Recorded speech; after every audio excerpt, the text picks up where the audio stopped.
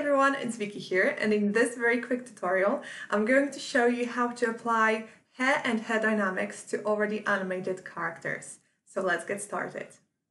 The first thing I would like you to do is change the workspace type to grooming, because it's going to give us the tools that we need. And then let's drop down a geometry node. Okay, dive inside, and in here I want to create a test geometry, so I will use this one called crack. I will show you why in a second. So let's create that geometry. Alright, so here is our character, and now when I play the timeline you can see that it's already animated, so it's a nice 3 character that we can use for the tests. I will also click on include hammer. I do not want that hammer in the scene, so just click on include hammer to disable it. And let's go back to the object level and have a look at the tools that we have. So I will click here on the gray background because I want to deselect the nodes. And now let's click on add fur and see what it asks us to do. So we can see the tip at the bottom of the screen saying select a static geometry to add fur to. We don't have any static geometry yet, because this one is animated, so we need to create one. So let's press escape to cancel that, okay? And I'll rename this geometry to skin animated. And then holding down Alt, I will drag this subnetwork to the right, okay? And this duplicated my network. And now I will rename the second one to skin static.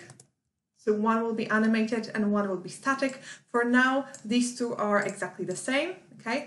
So let's dive inside the second geometry node, so skin static. Go back to the very first frame, and what I want to do is export the first frame, so this state of my geometry. So let's right-click on the node, go to Save Geometry, and now you can choose where you want to save this file by clicking on this icon. You can also choose the extension. I will choose BGO, okay? And then just click accept. Brilliant. So now I want to get rid of this 3D model and drop down file node so that I can import the geometry I just exported. Okay, so in the file node, go to next to the file, you can navigate to wherever we saved our file. I should have set the project first, it would be much easier then to find it. Okay, that's the one. Brilliant. So now I can go back to the object level, and now you can see I have 2 geometries. So one is the animated geometry and one is the static geometry. Okay, so I have these 2. Brilliant.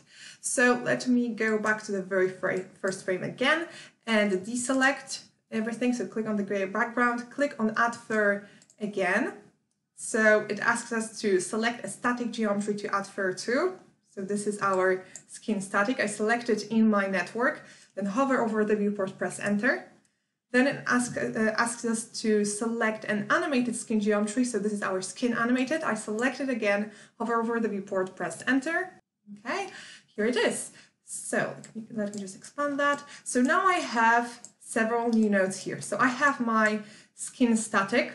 So this is my initial static geometry, the first frame. I also have the animated character. Then after skin static, I have skin static groom. So this is the node with the guide. So if you want to adjust how the hair or the fur looks, you can do it here. So manipulate the guides.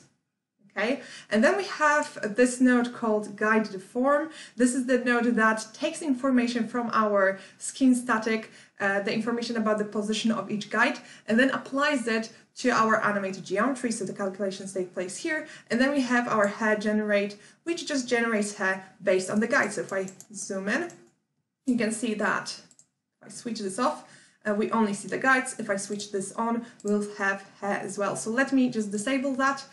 I want to see the animation and it would take too much time. So let's play. Okay, brilliant. So now I have my animated object. I have the static object in the background. I can just hide it. Okay, and it's moving, and the hair is moving as well, but the hair is not affected by gravity. We do not have that in our scene. It's not dynamic yet.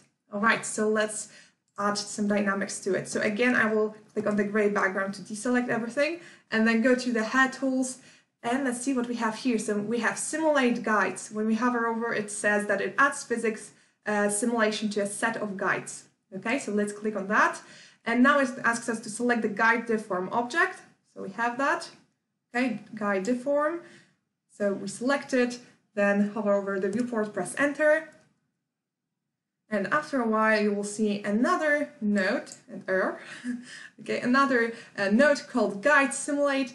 And now when I play the timeline, you will notice that the guides drop after a few frames. So now we have gravity in the scene. It's much slower now, and the timeline also changes color to blue, which means that we have a simulation in the scene. Zoom in. Okay. So now we can see that the guides are affected by the gravity at the moment. So you can also adjust the dynamic settings in your guide simulate node. Okay, that's it. Stay tuned for more tutorials, and I hope you enjoyed it.